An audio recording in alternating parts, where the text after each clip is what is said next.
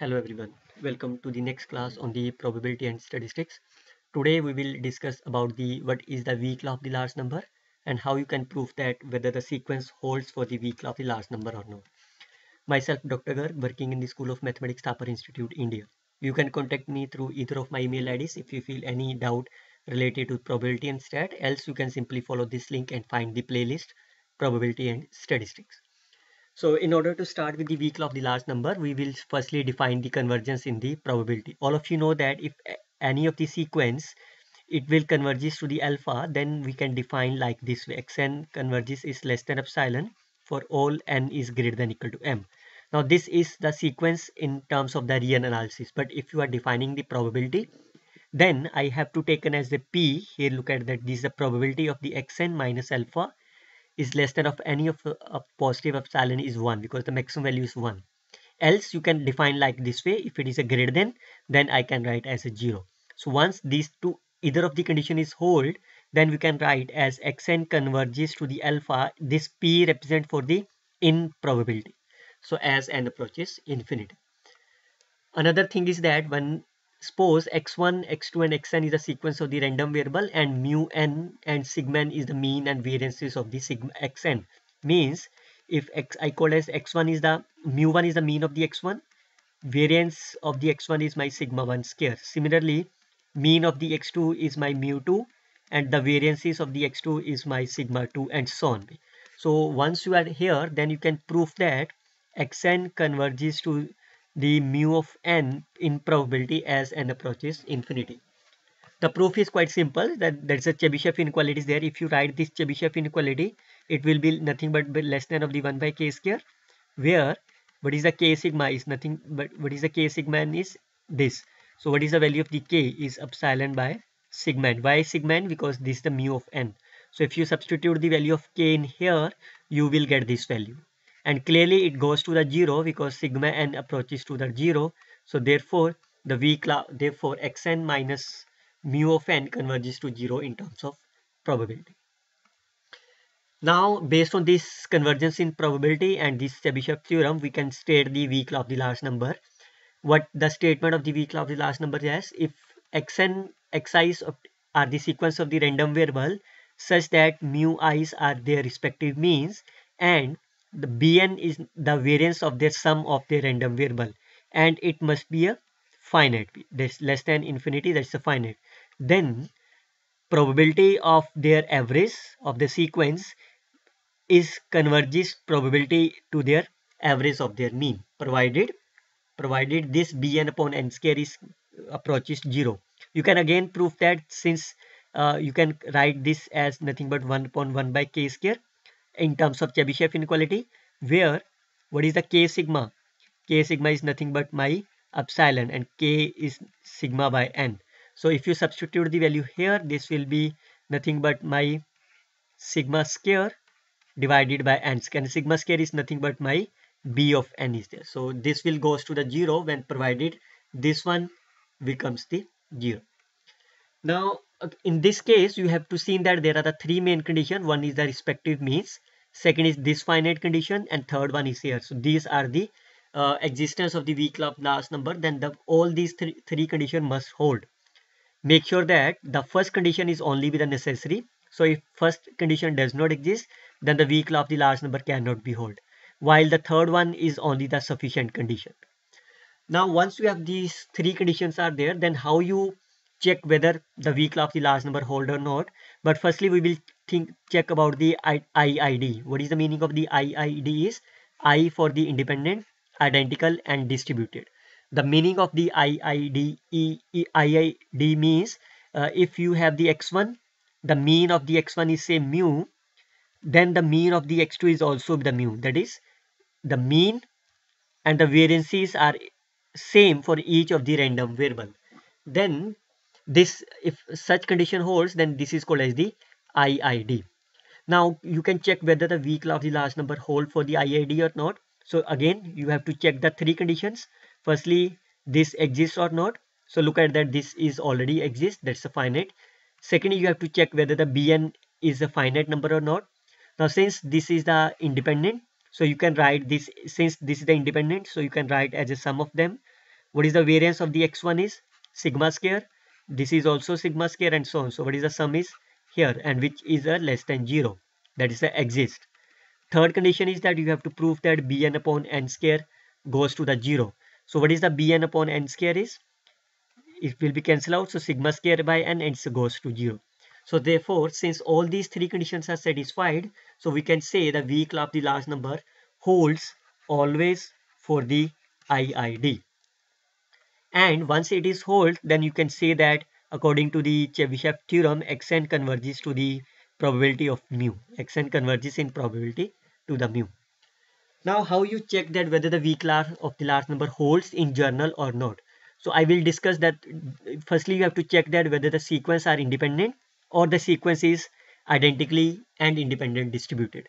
Once it is independent only, if it is only independent, then you have to check all these three conditions. If it is IID independent and identical both, then you have to check only that the mean is existence or not.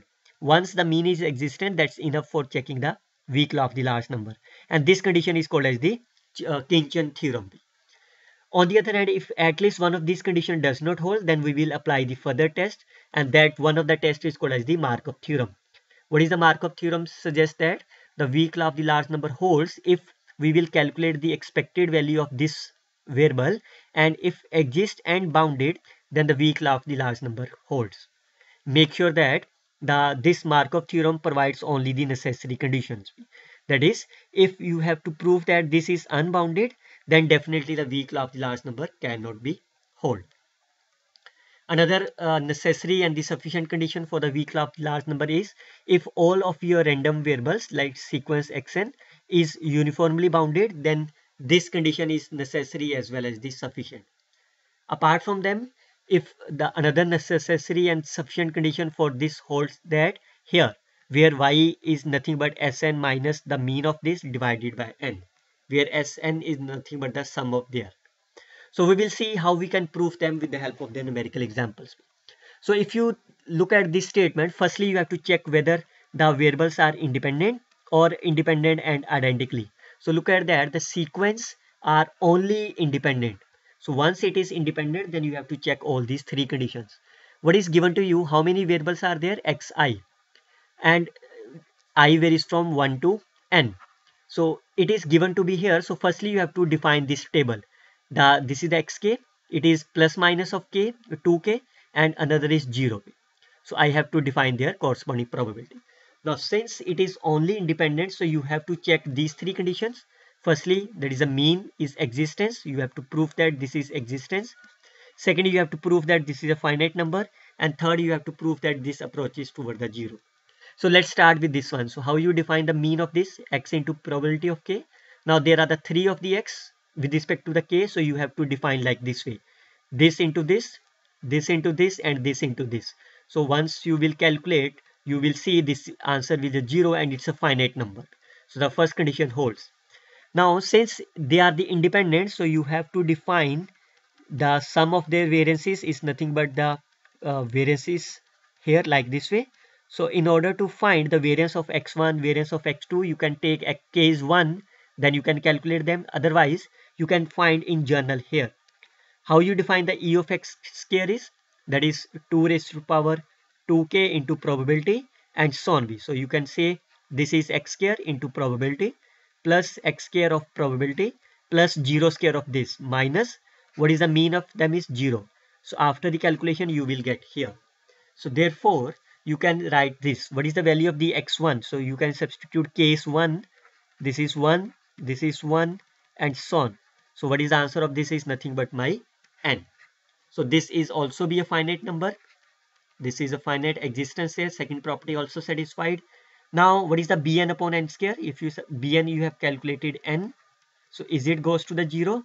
Yes, as n approaches infinity. So since all these three conditions are satisfied, hence the weak law of the large number holds for this sequence.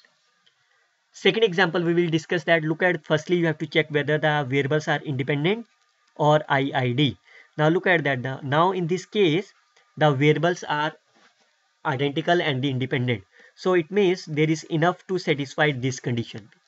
So we can start from here. This is the mean. because here. So I can, if you draw the table, then you may draw like, but in this case there is only the one here. This is the table corresponding to them.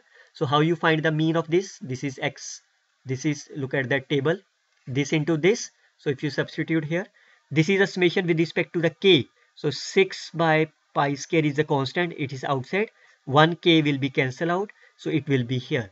So once, now you can open this bracket, you will get here. So do you remember what is the sequence? Now it is a finite or infinite depending upon this infinite series. Do you remember that what is the series name is this? Yes, this is nothing but the logarithm series. Now since now it is independent of the I, so this is a finite. So therefore, by the Kinchan theorem, weak law of the large number holds for this given sequence. Look at one more example, whether check whether, firstly we have to check whether this is identical or the independent only. So look at that, this is only independent. So it means you have to check the all these three conditions one by one. So what is given to you, xi assumes the value I and minus I with equal probabilities. So you have to firstly draw the table I and minus I. Since there are only two values, they have equal probability, that's a half and half.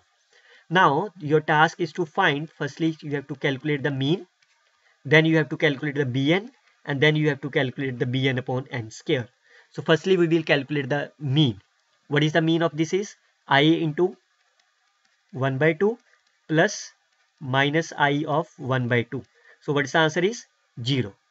How you calculate the E of x square is nothing but I square of 1 by 2. This is not the iota, this is I only.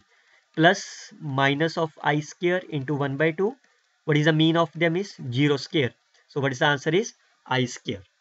Now since this is a finite number, so the first condition is satisfied. Now you can define the value of the Bn. Now it is given that these are independent, therefore you can open them in terms of the here, because it is independent, so you can open them. So once you are opening this equation, what is the value of the variance of the x1? So variance of the xi is I square, so variance of the x1 is 1 square, variance of the x2 is 2 square, and so on. So do you know what is the sum of this series is this? So now since this is also a less than, because n is a finite number, so this is a second condition also satisfied. So what is the bn upon n square? This goes to the infinity, because look at the degree of the numerator is 2 and here. So therefore one of the condition can't be satisfied, so we can't draw any conclusion whether the weak law of the large number holds or not. Once you are say this one of the condition that is not satisfied, then we are applying the further test called as the Markov theorem. What is the Markov theorem suggests that you have to calculate this value. So look at that, in this case what is the xi? This is I raised to power 1 plus delta and so on. So this is a mean. What is that? This I can written as like this way of probability. So once I substitute the value here, so what is the answer of this is, you can, since this is the modulus value of minus I, so after solving you will get here. So this is can, so therefore what is the answer of the E of x1? 1 plus delta, so it will be 1 raised to power 1 plus, it is 1. But for the 2, if you calculate the x2, this will be here 3 for here. So can you say this is unbounded for all the values of the delta greater than 0? Yes, because it for the I is 1, this is here, I is 2 here, I is 3 for this, so it is always be the unbounded. So therefore once it is unbounded, so by the Markov theorem the weak law of the large number does not hold. So remember that if this is bounded, then again you can't say that whether the weak law of the large number holds or not, because this is only the necessary condition. So this is the way you can check whether the weak law of the large number holds or not in case of the three different examples.